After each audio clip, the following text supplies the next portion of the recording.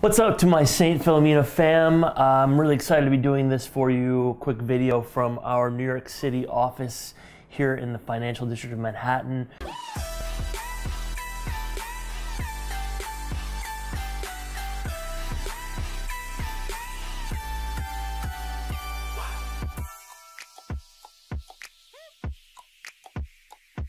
So just a couple of questions that I wanted to answer for you, and here we go. So where am I now? What am I doing? Right now I currently live in New York City, and I run a social media marketing and communications company where we work with brands of all different sizes to help them tell stories that sell, help them figure out what is their mission, what is their value, what is the thing that they bring into the world, and then how do they communicate that properly to the audience that they want using social and modern day marketing.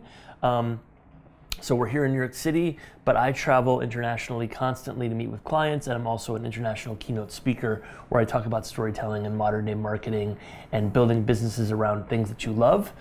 And so that is a little bit about what we're doing here. I also freelance write for Entrepreneur Magazine. I've written for Forbes, I've written for the Huffington Post, and I have also been recently awarded a fellowship by Fulbright. So I'm now a Fulbright specialist, which means I get to go around the world teaching entrepreneurship over the next 3 years.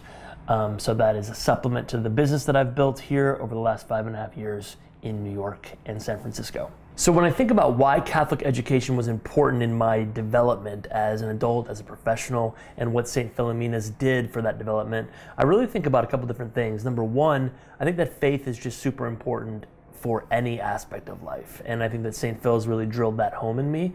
You know, having a faith in what you're doing, in a higher being, in God, and whatever it is that you call it, I think is important.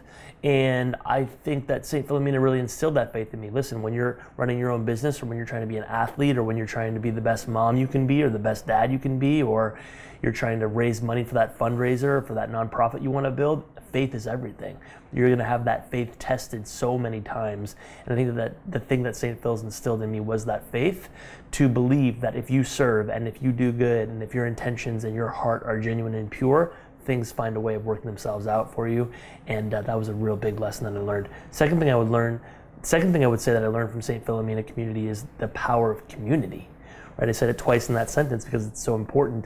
Community is everything, and St. Phil's was a very tight-knit community that really fostered a lot of mutually beneficial relationships and growth and encouragement and support. I think that no matter where you go, if it's Peoria, if it's New York City, if it's Europe, if it's South America, that level of community that you learn from a very young age from a place like St. Philomena carries with you, and it unites you and becomes the glue for all of your experiences, no matter where you find yourself in this glorious globe. I think when I think about the skills that St. Philomena offered me that have been instrumental in my success in life, it really comes down to a few different things. Number one, as I mentioned in the last answer, community. Community is everything. Community is the thing that binds us, is the thing that unites us, is the thing that no matter where we live in the world is a common place that we all want. I think number two, St. Phil's really taught me about hard work. You know, the people of Peoria, Illinois, where I'm proud to be from, are no stranger to hard work. Hard work is core to our DNA. It's a very hustle, it's a very grinding kind of place. It's a very gritty place, and I think that hard work has been an absolute advantage in what I've been able to build professionally. I think kindness, especially when you're thinking about dealing with a lot of different people in a lot of different parts of the world, or a lot of different people with a lot of different backgrounds. I think that when you approach them with kindness and when your heart is open and genuine and pure to serve in a way that is genuine, then you will always find your place, and you will always be on the right side of history. And I think that Peoria and St. Phil's has really taught me that. So that's what I would say. Favorite memory about St. Phil's was easily, I mean, there's so many, right? But I really always look forward to Mrs. Dippold giving me extra goldfish crackers. I would sneak out of class and I'd go down there, and she would always give me extra goldfish crackers and a couple little chicken nuggets here and there. It was always a couple hours before lunch, and I was hungry, and I remember that very vividly. Mrs. Dippold, who ran the cafeteria, she was so nice to us. She was so generous and so giving, and I looked forward to that every single day. The other thing I would say is sports. Sports were such an integral part of my upbringing, such an integral part of my being, such an important instrument in how I led and made friends and identified with myself as a young man. And I think that sports, provided that camaraderie, that friendship, that unity, that leadership. And I remember all of my basketball coaches at St. Phil's being amazing, including my own dad, and just really, from a very early age, 9, 10, 11, 12 years old, remembering what it was like and what it took to actually build leadership and skills and the ability to stay cool under pressure and the ability to unite people and the ability to pick people up and find strengths. When you're working in a team, the way that a team becomes the best is you look for all of the different things in the teammates that are their strong suits, and you figure out how to amplify all of those. And that's something that I've definitely carried with me. And then the third thing I would say about St. Phil's is, I think just the friendship. There was a lot of characters from all different ages, right? And there's a lot of friendship that was developed both on the, during the recess and in the school itself, but then also what happened outside of school. There's a lot of basketball games at different, Ryan Flynn, I remember playing at his basketball game all the time.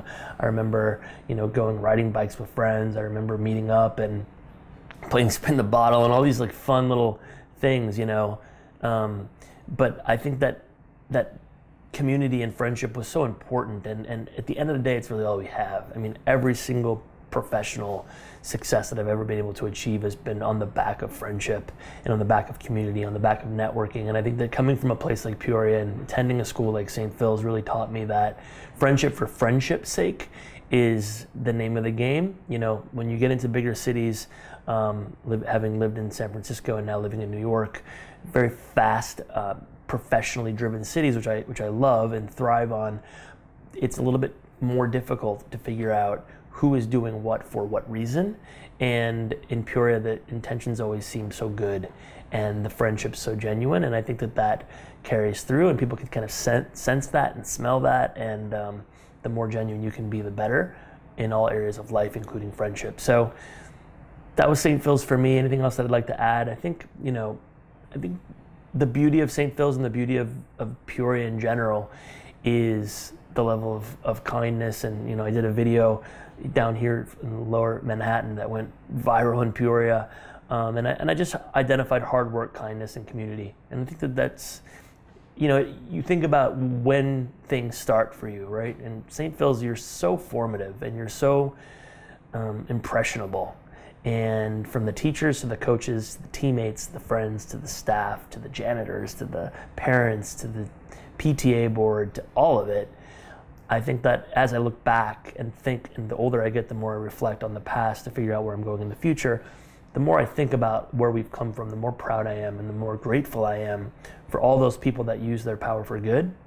And I think back on the St. Phil's days, and I think that everyone was doing the best that they could. And I think that matters a lot. So proud to be a Tiger, proud to be making this video for you, for anyone that's watching. Thanks for everything that you do for our community.